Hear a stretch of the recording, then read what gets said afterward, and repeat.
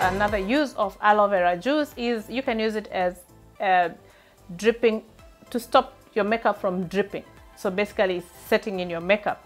So what you need to do is you take your aloe vera, you have water, and also another ingredient that I don't have at the moment is witch hazel. So and then the essential oil. What you need to do, again, like I said, always make sure it's equal parts. Your aloe vera juice, close it, oops, and your water. This is again natural water, not fizzy. You can use mineral water, or you can use, if you're in those countries where they filter the water, you can use it. So you could have added also witch hazel, but it still works well with just water and the aloe vera, and then just drop. I'm using lavender oil today. Just put like 1 or 2 drops, not a lot. Okay, that's enough. Mix it nicely, give it a nice stir. Again, I like putting it in my jug to make it easier to put in my small bottle. This is very nice. It's portable. You can just put it in your handbag, walk around with it, travel with it. It's a nice travel kind of bottle, and it's easily available. You can get it in a container shop, get it from any supermarket in the makeup area section, and it's very handy. It's very useful, you know. And also make sure after any new equipment that you buy, you have to clean it, sanitize it, give it a nice shake, and that's it. If you're gonna go to the sun, or you're busy during the day in the office and you feel like, oh my god, my makeup is dripping, just again, like I said, whoo. Yeah, and then it's very refreshing. You just feel, ooh, I'm awake, you know what I mean? And at the same time, it also helps you to settle your makeup. Again, we go back to our peels, or to the ones you have frozen or you've refrigerated. So if, let's say, you get a bun, like, you know, you're cooking and then, or you're trying to straighten your hair and all of a sudden you get a bun on your neck, or your child gets a bun, the first aid you're gonna put and apply, and it will help, you know, to remove the heat from the skin, is aloe vera. All you need to do, you get a bun, if it's here, your neck, just apply, keep rubbing it for 10 minutes. Rub, rub, rub, rub, rub. So it kind of pulls out the heat that is developing inside. So the side effect or the burn will not be as much as if you didn't do anything. You know what I mean? So just rub it, rub. And that's why aloe vera is such a nice plant to keep in your home. You know, and then the thing is, just get one. You can get in the wild. Like for me, I got mine from the desert. I didn't have to buy. And it really grows. It gets babies. It grows, it grows, it grows, and it gets a lot of babies. One day I'll show you mine. So that one is for burns, skin burns. If you have any skin burns. The next use of aloe vera is if you have irritated skin. You know, I had some red patches. Oh yeah, like here. See, I have an itch here. So again, what you're gonna do is just rub it on your itch, where you feel like you're itching, or you know, like here I was turning red. I don't know why it was itching. So the skin is irritated. That's all you need to do. You know, just keep rubbing. Take like 10 minutes and let it dry. Let it settle on the skin. You know what I mean? Yeah, that's aloe vera. Like I said, it's such a gold to me. I love it. I am Miss Aloe Vera. And now the next step I'm going to show you is, you know, sometimes you feel like your pores are open on your face.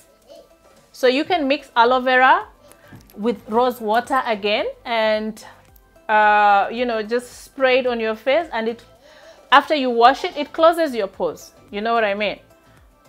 So the same way that I had shown you before how you mix it with rose water. Just mix your aloe vera with rose water and it closes your pores.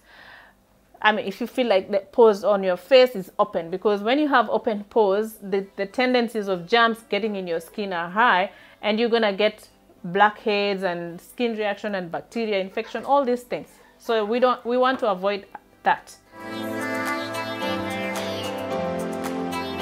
Okay guys, the next use, which I really love, and it has really worked for me, is to get rid of stretch marks. Stretch marks. If you have kids, you know what I'm talking about. Yeah, so what you need to do, this is coconut oil. Okay, equal parts, remember that, always equal parts of coconut oil and your aloe vera.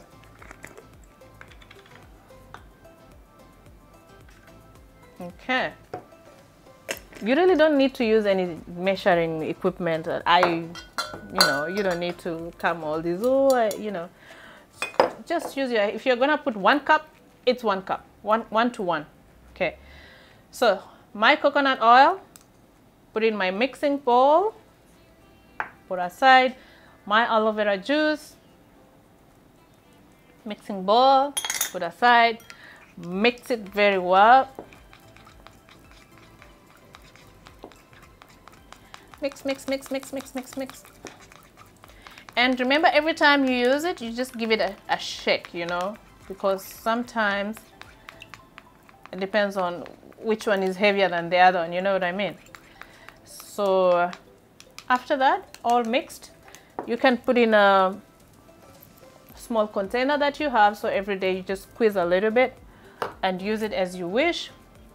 Concentrate on those areas with stretch marks. If it's, here, on your tummy, on your legs, anywhere you have stretch marks, remember, you have to use it for 3 months consecutive. You don't stop. 3 months, anywhere you have stretch marks. 3 months. Tell me after using it for 3 months if your stretch mark is going to be the same. No. It fades, it fades the way the stretch mark looks. If it was looking dark, it's going to be lighter. I'm not going to say it finishes all stretch marks, but the appearance and the new stretch marks forming will stop. You know what I mean?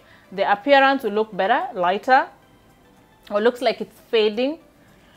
And the new stretch marks from developing will not happen. So please, for me, this is my greatest use, because like I said before, I have 3 children, and the stretch marks on my tummy, I've used this one and it works so well, and I consistently use it. Sometimes I mix with my own moisturizer, body moisturizer, whatever you have, mix it all together so you don't forget, because if you put it separate, sometimes it's hard to remember. So just mix it with your body moisturizer, so every day it becomes a daily routine, So the next step I'm gonna be sharing with you is using it as a weight loss or detoxing. So what you need to do, you remember the one I did before, I blended before and put vitamin C. So this is the one, because I've used the other one that I had put vitamin E to demonstrate all those I was showing you guys. So you take your aloe vera juice and mix it with your favorite juice, any juice you have. Mix it. It's detoxing, it helps with the weight loss. This one, it's my favorite smoothie. I put pineapple and banana. You can smoothie, juice, whatever resonates with you, whatever you like. Aloe vera to take by itself is bitter and it doesn't taste really good. So just put your aloe vera juice to your favorite smoothie, juice, whatever, mix it. And trust me, if you use this, let's say 7 days every 3 months. Again, aloe vera has side effects if you overdo it. So remember, you can use this how do I say, my fingers, 7 days. Mark that, 7 days every 3 months. So you know what I mean. So 4 times in a year, then it helps you detoxing. I'm sure there are other ways of what other people can tell you, but for me, that's what has worked for me. It's so good. I don't feel any taste of aloe vera because it's all mixed up with my smoothie. It's really good, guys. Okay, guys, finally we are on our last and final uses of aloe vera. And I left this one purposely to the last minute because you can use aloe vera juice to remove your makeup. So you can all see that I have makeup on my face, and that's why I left it to the end. And the same mixture that I had shown you before, that you can use it as a toner, you can use it as a primer, it's the same. I still have a little bit left here, so I'm just gonna finish that, put aside this one, and this is aloe vera. Okay, put it in my mixing bowl, put aside, and then I'll take rose water. I'll put aside as well. This is my rose water, equal parts.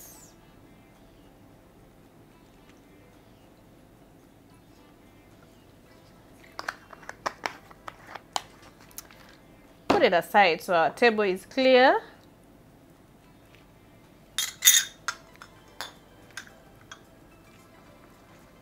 Mix it very well.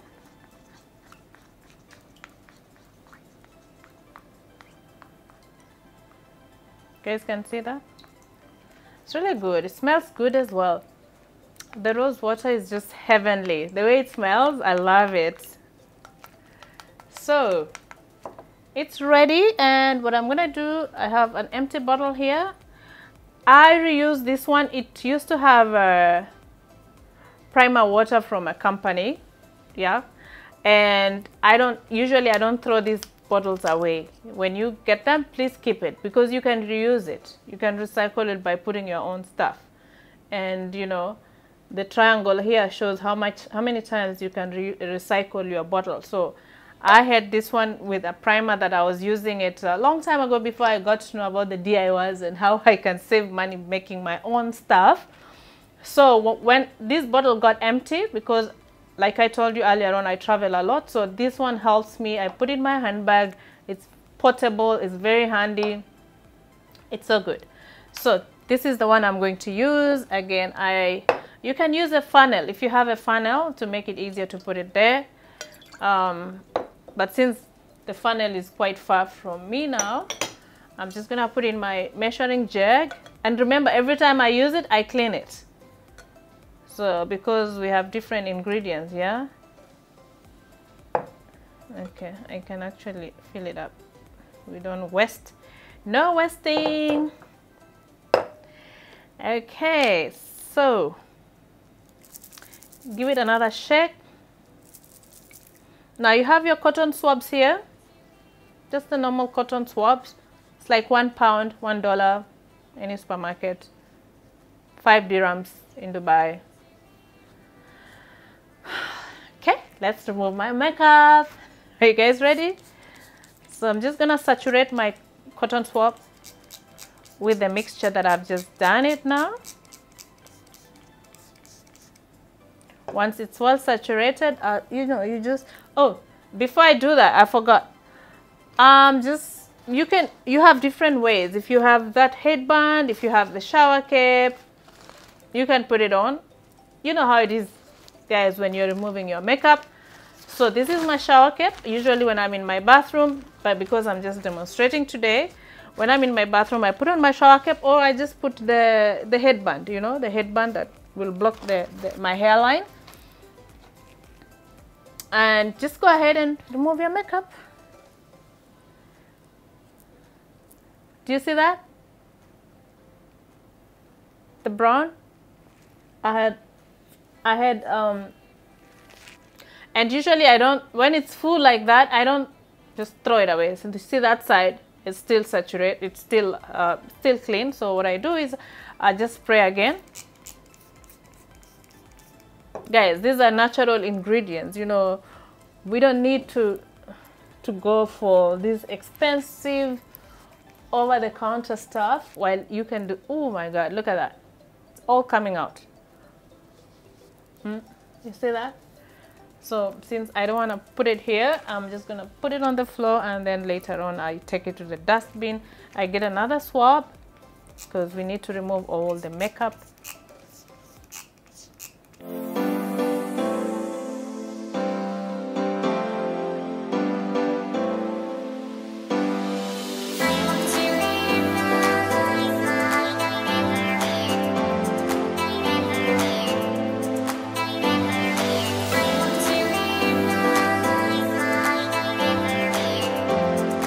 Now guys, I need to show you how to remove makeup for your eyes, okay? Because we don't want any infection in your eyes.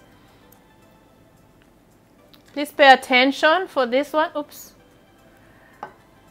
Don't put too much, again, that might squeeze to your eyes. So all you need to do is from this end, you walk outside, okay? Don't do like this. No, you have to be very careful. See what I'm doing?